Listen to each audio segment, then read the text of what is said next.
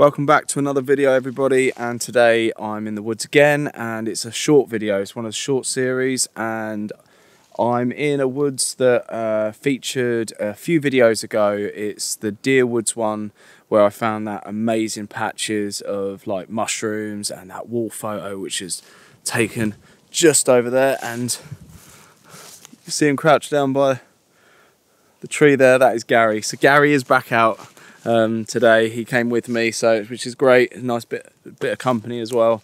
But anyway, let's get back to the image. Today is just one image, and we're just in this section of woods here trying to capture these autumn colours before they all disappear, because we've had some really heavy rain and wind, and all the leaves are just falling off now. It's gotten very cold as well.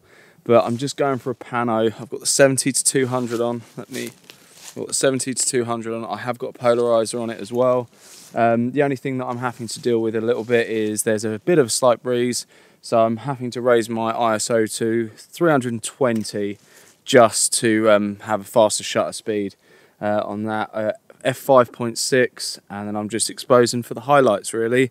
So it's giving me enough shutter speed to keep it all frozen, and obviously remembering to take an extra frame either side and to zoom out a little bit as well. So yeah, it's just a really nice simple pano of just that slither of those trees with the colour that they have left.